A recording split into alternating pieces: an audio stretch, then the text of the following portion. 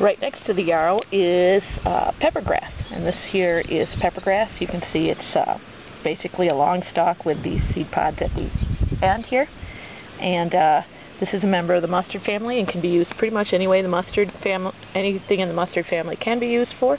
It makes, you know, for your mustard plasters. The mustard plaster is basically you grind this up with a little bit of vinegar, put it between two pieces of cloth, cotton cloth, and stick it up against the skin for a short period of time to cause an irritant. You can also use it as a, and that sometimes can help open up a chest cold, or for opening up chest colds, things like that. Anything that a mustard plaster can be used. The other thing it is like its name suggests, it tastes like pepper. And you can just strip these little seed pods off. Yep. Okay, stripped. They're easier to do if it's a little drier, but anyway, strip those little seed pods off and dry them and keep them in a pepper grinder, and you can use it just like pepper. It has just the same flavor as pepper, and it's a weed that grows pretty prevalent around here. And there's another weed in here, which is pineapple weed right here, but I'm going to show you that right there. Pineapple weed right there, but I'm going to show you that bigger bunch of it over on the other side. Yet another estrogen replacer here is red clover. Makes great tea. Hops, of course, have a much stronger estrogen replacement, but red clover does have estrogen in it. It's good for obviously women's problems, and it's also good for calming. You know, if you have an upset stomach or a headache from just being so tense, that this can be used. And you just pick the flowers, dry them, put them in a dark place. I put them in a jar actually, but you can put them in a paper bag after they're completely dry, and store them in a dark place, label them and everything, and just make a tea out of them. Okay, growing up through the cracks in the this is an old cattle place where cattle were raised, and growing up through the cracks in the concrete is pineapple weed.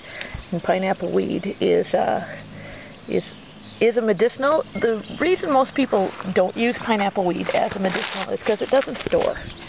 The only thing pineapple weed is, I mean, you use it right now. You pluck it out and use it as needed. You can make a tea out of it. It has a wonderful, the reason it gets its name is from its smell. It smells like, it has a very citrusy smell, and that's what it's mostly used for. Usually blooms all summer, or it's usually out all summer. So you can use it for that citrus smell is very similar to citronella, and you can use it as a bug repellent, and that's what I use. I crush it up and rub it all over me. The essential oils basically help keep the bugs out, especially in the area that it's growing. So the bugs here, you know, in this area, don't like it, and that's what I use it for. But it can be used pretty much anything that chamomile can be used for. Calming tea, helps with stomach upset. And then, of course, crush it up and rub it on yourself as a bug repellent. But one thing you can't do with it is take it and store it in any way. It doesn't store well in alcohol. It doesn't store well in fats. It doesn't store well in water. Well, it does. It doesn't store in water. It does.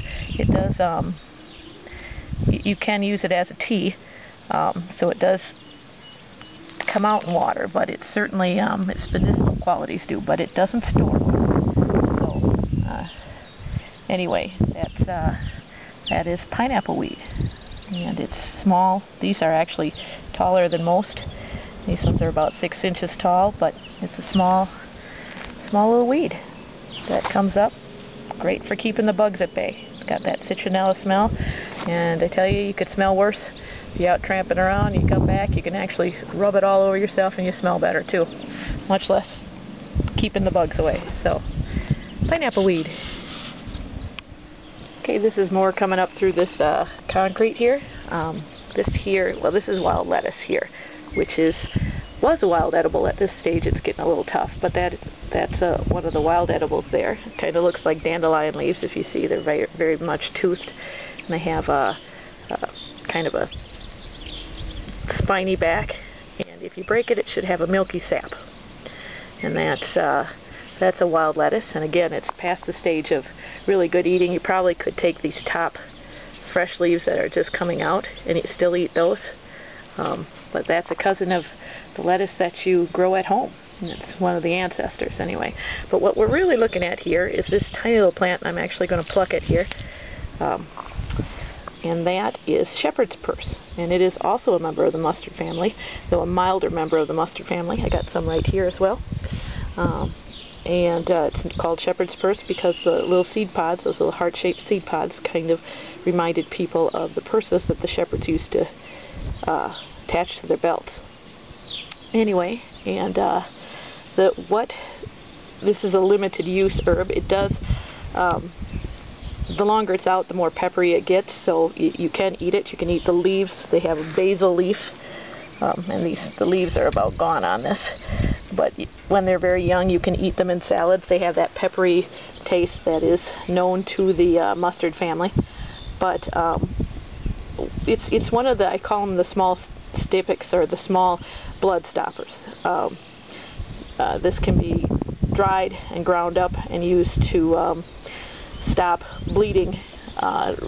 What it's mostly known for is, like, if you're cutting your dog's toenails and you cut them a little short, and you get the quick, you can use this powdered up, stick it on the dog's, stick the dog's toenails into the powder. It'll stop the bleeding on the dog's toenail and kind of deaden the pain a little bit too from making a mistake. But you can use it the same way for you if you get a little cut or something like that, and you see some of this around.